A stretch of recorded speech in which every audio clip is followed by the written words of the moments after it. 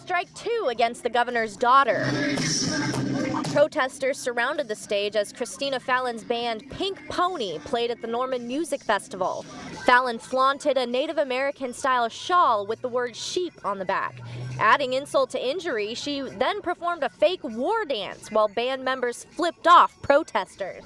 The shawl is a very important piece of Native American culture, and most agree that it shouldn't be worn as a fashion statement. It's just a sacred outfit, sacred uniform, and the war dance, you know, it's also a sacred act. This second Fallon faux pas comes shortly after she posted this picture of her in a headdress, outraging Native Americans all across Oklahoma. The fact that it's like the daughter of the state of Oklahoma, you know, a rich land with Native history, Native ancestry, Native pride, I think that's what twists the knife a little bit further.